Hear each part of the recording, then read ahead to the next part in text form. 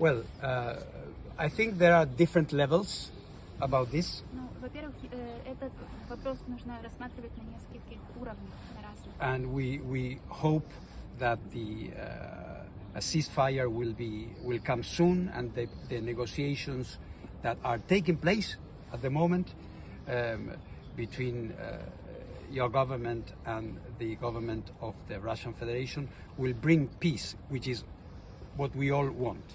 Ну и мы, конечно же, надеемся, что момент остановки, прекращения огня уже близок, и те переговоры, которые уже идут между Украиной и представителями Российской Федерации, они все-таки приведут к миру. As far as we are concerned, from the IAEA, for us, we treat this as a major crisis. This is not business as usual, and we will continue discussing this issue until there is a solution. We are not going to let go. Ну, а мы, как международная организация в ядерной отрасли, мы просто будем постоянно следить за этой ситуацией. Мы считаем, что это критическая ситуация, это не бизнес из нормал, и мы будем делать все необходимое для того, чтобы как можно приближать.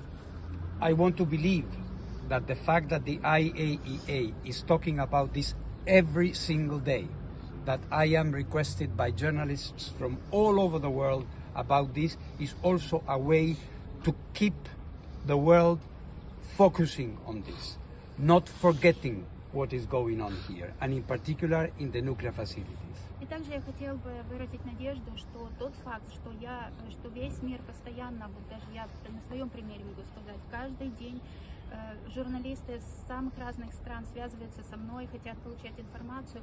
Так вот, я надеюсь, что постоянные репортажи из Украины будут постоянно держать внимание вокруг Украины, и никто не забудет о том, что здесь происходит.